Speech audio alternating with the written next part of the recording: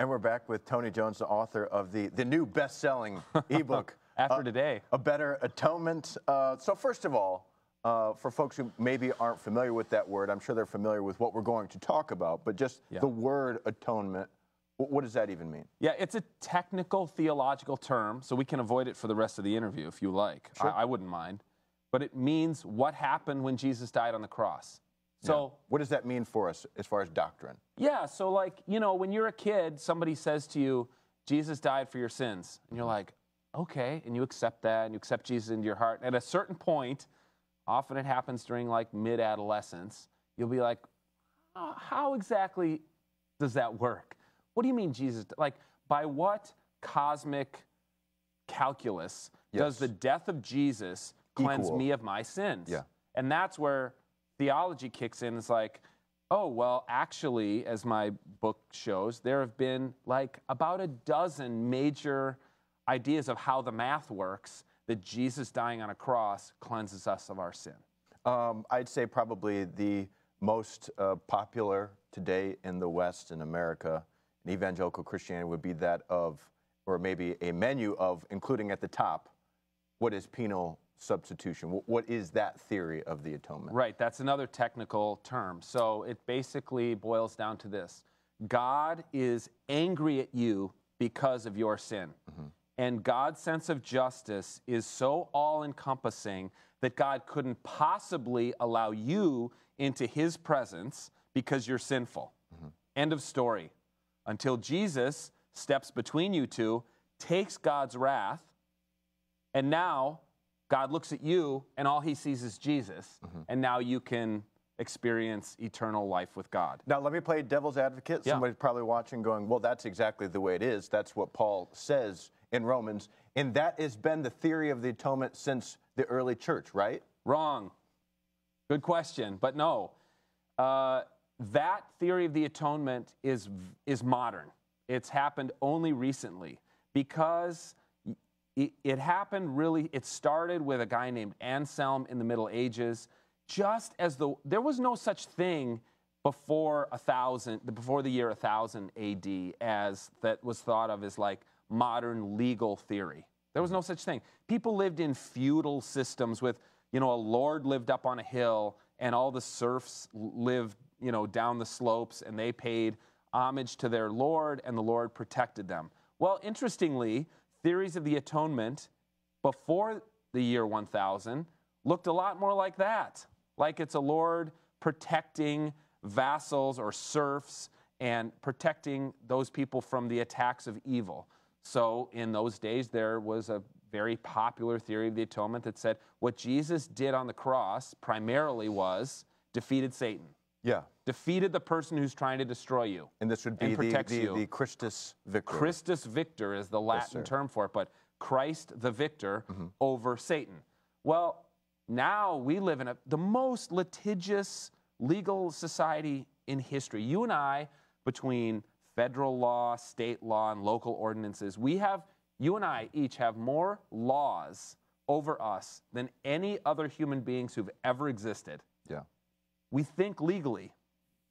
So, no surprise, we have a very legalistic understanding of the atonement, and that's where you get things like, maybe when you were a kid in youth group, you heard something like, God's a judge. He condemns you to death, and then he takes off the robe and goes to the electric chair for you. Kind of Jesus the lawyer, so to speak. Right. It becomes a very judicial kind of thing, like there's a price to be paid. You've done something wrong.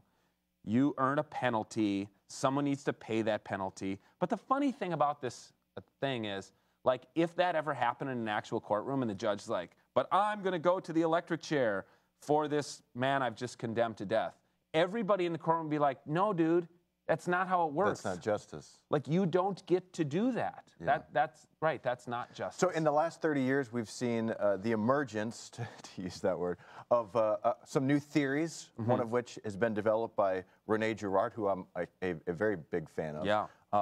Was it some of his theories that made you want to write about the atonement? Yeah, I think his theories are fascinating. So he comes at it, and he brings kind of a fresh perspective because he's an anthropologist and not a theologian. And he says, look, throughout primitive human history, people said, when bad things happen, it's because two people want the same thing, and conflict builds up, and resentment builds up, and violence it ends up happening. I mean, in the earlier reports on Israel, we might even look at the whole thing of what continues to happen in the Middle East of all these resentments over the same piece of property. And so then violence happens. And Girard says what people did in primitive religions was, you know, they throw a virgin into a volcano, right? Or they sacrifice an innocent victim. Yeah.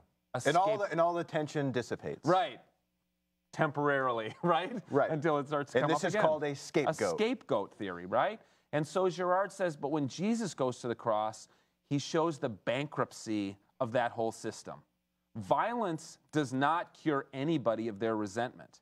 It never works. It's a dead end. And by God going to the cross, we look at Jesus on the cross and go, it doesn't work.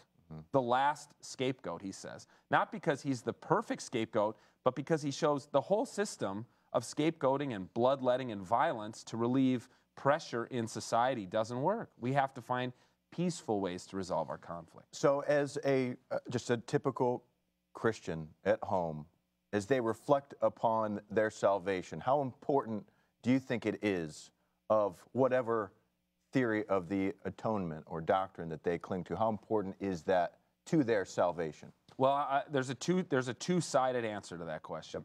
The first side is not that important.